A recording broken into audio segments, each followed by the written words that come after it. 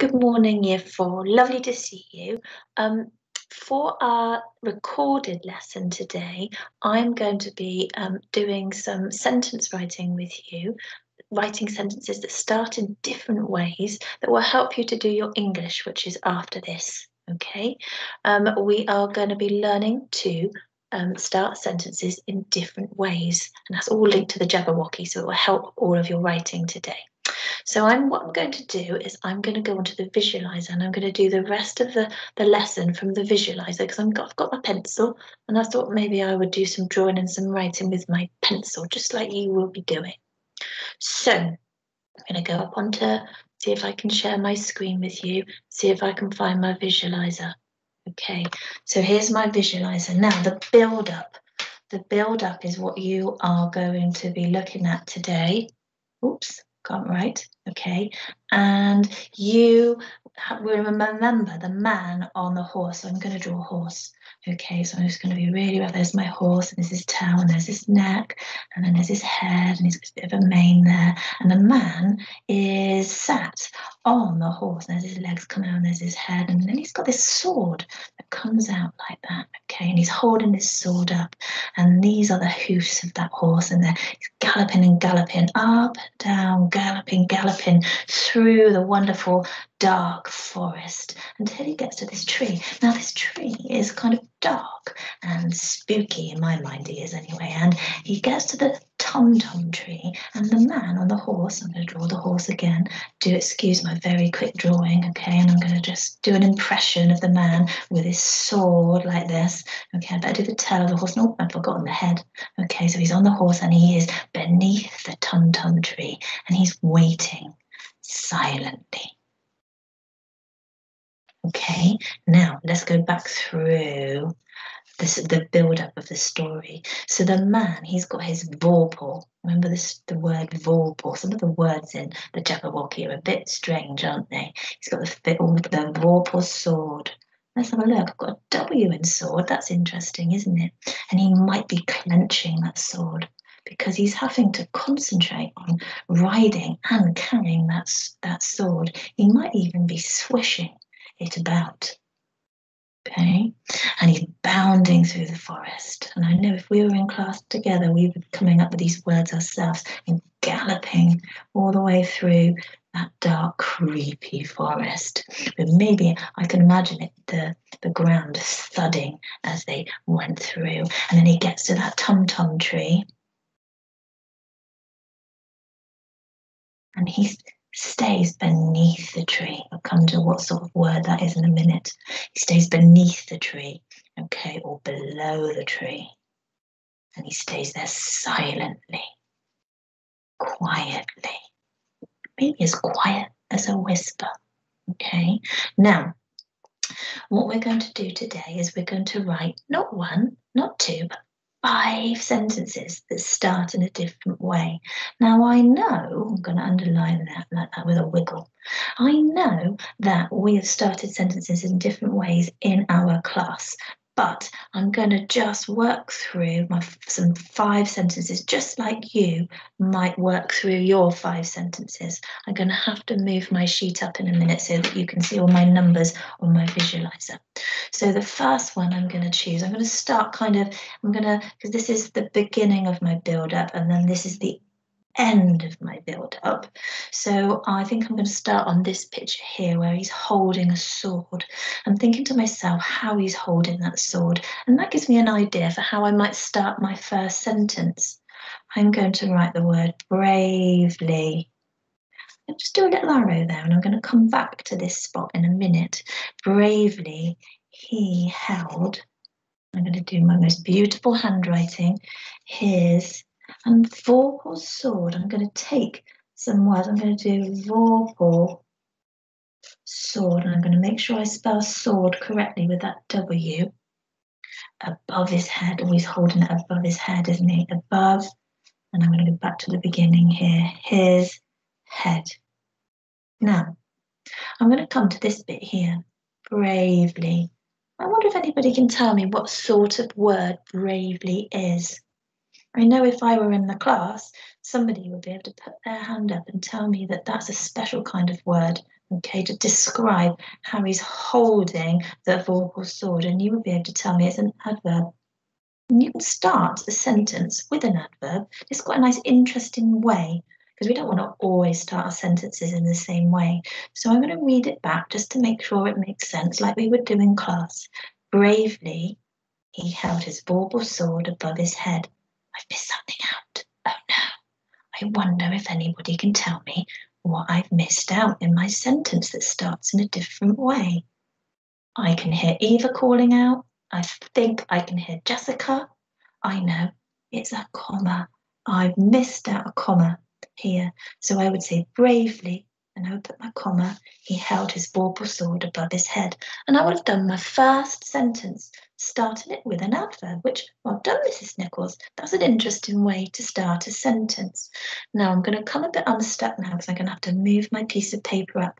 But I think I'm going to choose this bit of the story because I'm kind of moving across the build-up.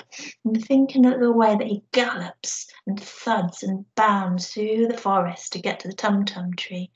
And I think I'm going to choose, thinking about how that would sound, and I'm going to try a different way of starting this sentence. Aha, now it might be a bit squished up. I'm just going to move it without trying to, so be patient with me.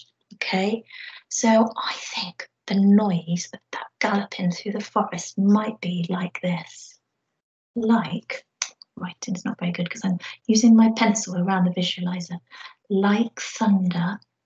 I wonder if anybody can tell me when you use like to describe something. Anybody know what that might be? Oh, I know, I can hear some of you. I can hear Brody. I might even be able to hear Ellis. They would tell me that actually that is, when you say it's something like, it's a simile. Okay, a simile. Now, like thunder, just do a little arrow there. Like thunder, I'm going to think what I can have. The horse galloped through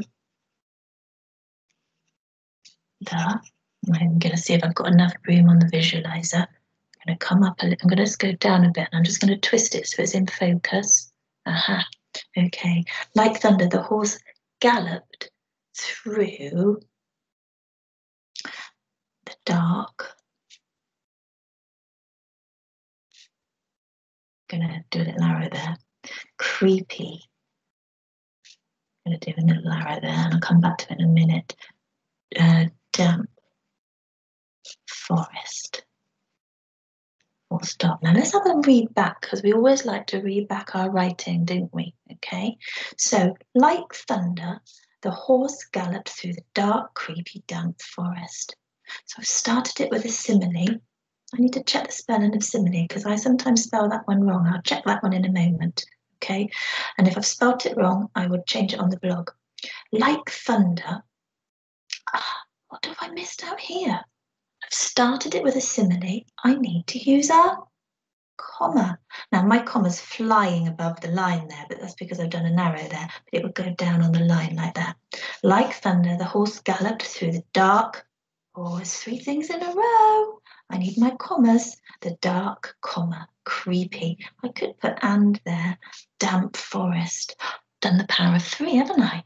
Goodness me, when you put three things in a row, it becomes quite powerful. I could have even, if I'd have thought about it, made that creepy begin with a D, and I could have had some alliteration going on in my work as well. Now I'm going to see if I can do one more, okay? I'm going to leave my piece of paper so that I can see. I'm going to go along my story, my picture, and I'm going to look at the tom-tom tree. It's dark and it's creepy, and the man on the horse is underneath. He's beneath. I'm going to use one of these words. I'm going to write here, beneath. Beneath the creepy. I've used creepy already, so actually if I had more time I might change that word to another one, because I don't want to use the same word more than once really.